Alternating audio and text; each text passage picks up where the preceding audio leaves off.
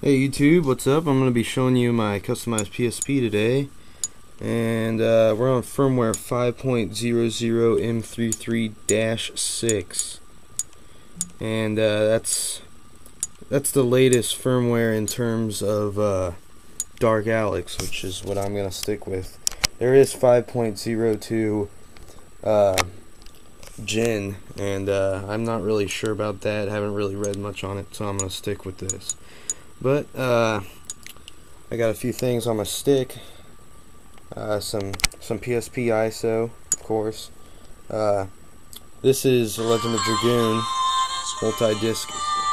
Turn that down a little bit. Multi-disc e-boot. It's all 4 discs. It only takes up 1.4 gigs. Pretty nice. I got an 8 gig stick in here, so I got a Nintendo 64 emulator, Mega Man X4, a Genesis emulator.